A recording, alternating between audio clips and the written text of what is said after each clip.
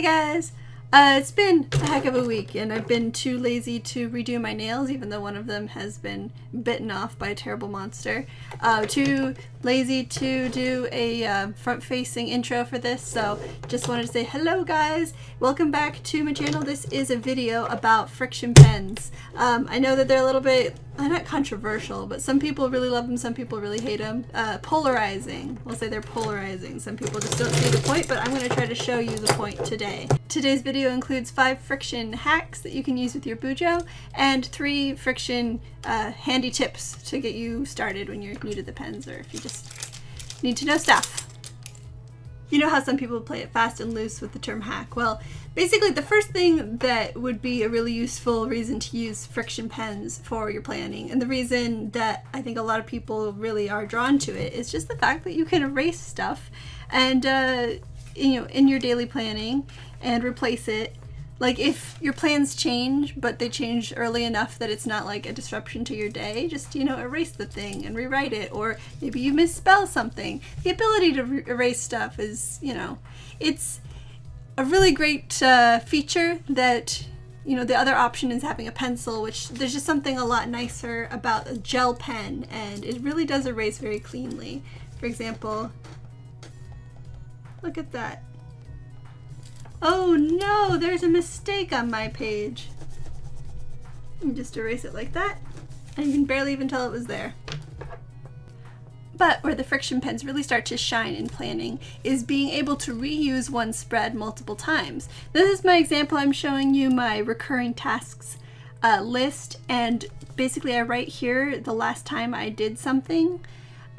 One of these, recurring tasks every so often.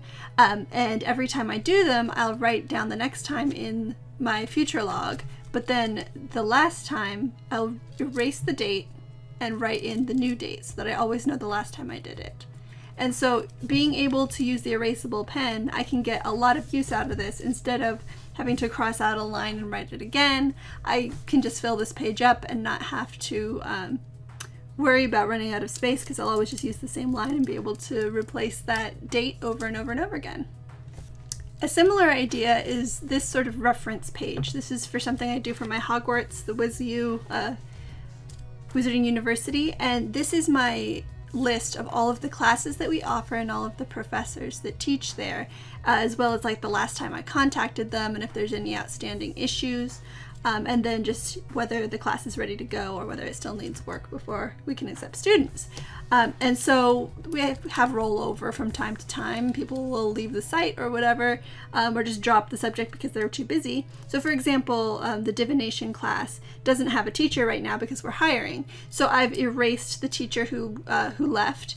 And then there's a star here in the column when it needs work. I'll replace that with a check once the new professor puts up their lessons, and then whenever I PM somebody about an issue, I'll put the date that I last PM'd them, and then when I do it again, I replace it with dates. And so everything is always up to date and nothing looks messy. It's all very tidy because I'm able to remove the old information and replace it with new information. So it can be really helpful for things like maybe address books where people move and you can just erase their old information and replace it with the new, and everything still looks tidy. Frixion don't just come in the standard pen. This is a clicker. This one's actually an 05. This one's an 07. They also come in these fun markers, which are fine point markers, but much bolder than the pen. And then also they come in highlighters. I only have one highlighter personally. I bought it separately, but they come in, I believe, 4 or 5 packs. There's this pastel pack and then a brights pack of normal highlighter colors. And it's really great. Because you can highlight things, and if you highlight the wrong part you can erase it, or if you don't need something highlighted anymore you can erase it, which is always helpful. The other thing about this that I found helpful, particularly about this highlighter, but you can also use these as highlighters, the lighter colors. These are called Frixion colors, by the way, the markers. But basically the point of this ink is it doesn't seep into the paper because it sort of sits on top. That's one of the reasons why it can be erased, is because it sort of sits on top of the paper, and so it's less likely to bleed. I find that really it doesn't bleed at all on my papers, and so I find that these highlighters are particularly good for Bibles. Bibles, of course, have really thin paper because, you know, you have to have a lot of pages in there. And so having a highlighter that sits on top of the page instead of sinking through, that way you don't have the bleed through on the other side. It makes it a little bit easier to see. And of course you can always erase it if you need to, but you do want to be careful on the Bible paper when you're erasing because, you know, you could rip, but it's really great just for the properties of not sinking through the paper that I appreciate. And then one other aspect of the erasable ink that really sort of opened up a whole world for me was the ability to use these, any of these pens really, the markers work particularly well, for sewing projects. Because the way that these work, and the name Frixion sort of alludes to this, is it's heat sensitive, it's thermosensitive ink, and so when it reaches a certain temperature, it disappears. It stays there, but it becomes clear and you can't see it. And so what the Frixion does, it's this little rubber eraser. It doesn't come apart like a pencil eraser does, because it doesn't like grab onto the ink and move it away. It just creates friction against the paper, heating up that surface enough to make the ink invisible. So the other way to make the ink invisible would be to just use something hot like an iron. And when you're sewing, you're going to use an iron all the time anyway, so you can use these really great to, you know, mark darts or, you know, even just the place where you want to cut, any sort of notation that you want to make on your patterns instead of using the chalk or whatever. If you have these handy, you can use that.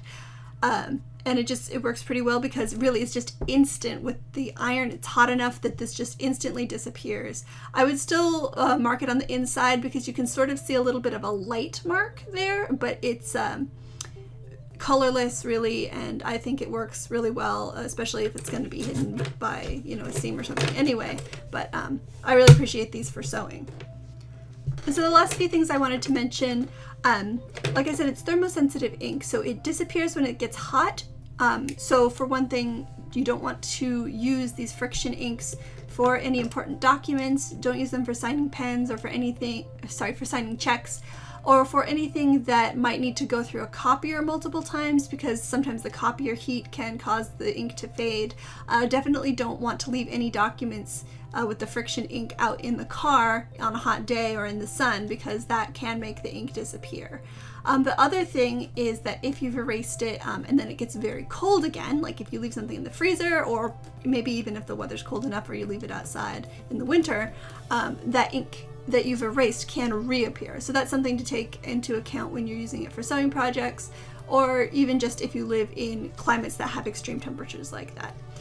But yeah, I never use my Frixion pens for important documents, for signing things, unless, like, I have used it to sign a check that I am e-depositing, because I'm just using that to take a picture and it won't matter after that. But other than that, I wouldn't recommend it for any important documents.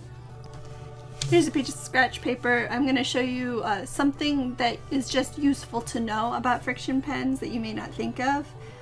This is a mechanical pencil. Just writing the word test there, you may or may not be able to see it. And then I'm going to use just one of these Frixion pens. You know what? I'll do the first two letters in the marker and the second two letters here in the ballpoint. So a lot of times people like to use a pencil to lay out what they want to do with their planner or whatever, to sort of make things temporary. If you use a pencil and a Frixion, you want to make sure you don't use them at the same time, because you can erase this, but what you see here, I'm erasing the Frixion ink. You can still see the pencil underneath. You can see that it still says test. Now I can use this eraser and it's not going to work to erase it at all. See, it's not coming up at all, and that's because, like I was saying, this Frixion ink doesn't sink into the paper like if you're using like a marker or, you know, like a fine liner or something to do maybe your layouts. It'll sink into the paper and leave the pencil on the top, and then you can erase away your pencil lines. But with this, it doesn't sink into the paper or through the pencil, it just sits right on top of the paper and basically forms a protective shield between the pencil and the eraser, so that you can't erase the pencil once it's been written over with the Frixion. I learned that the hard way when I had to change something that I had written in pencil and it wouldn't come up. So just keep that in mind. That's just a handy tip for you. And then my last tip for you, if you live in the US, you'll probably see these 07 size. They come from Staples or Office Depot or really only any office supply store. I got this pack that has the blue, the red, and a black, and they're all the 07. And they also sell the refills of the 07 at office supply stores and online and everywhere, Staples and such.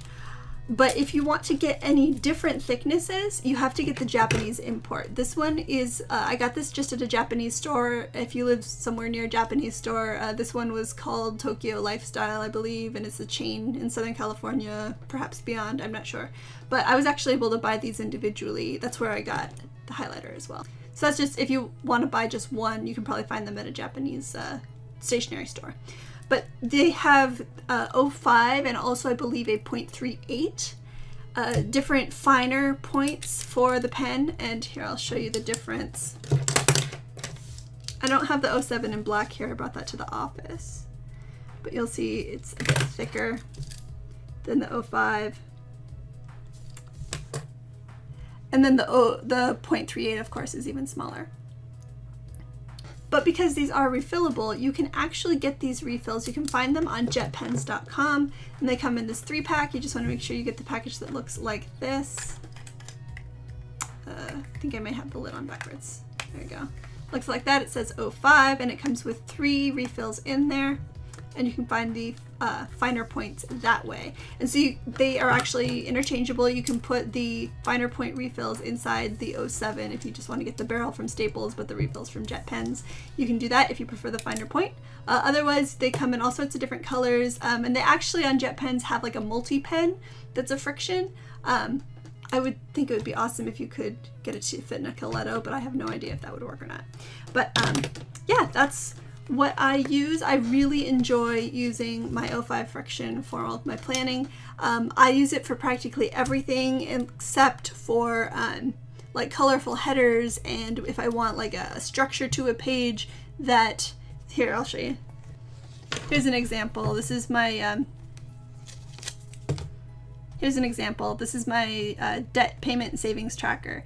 These rectangles that represent the amount of the loans we have, those are using the Stabilo fine liner, so those won't erase. And then I use the Frixion on the inside so that if I make a mistake, I can erase it. Or if I want to fill in the line without having a little join in the middle, I just, you know, can erase it and redo it. So I use certain pens that I don't want erased, like the border of this one as well is a Pigma Micron.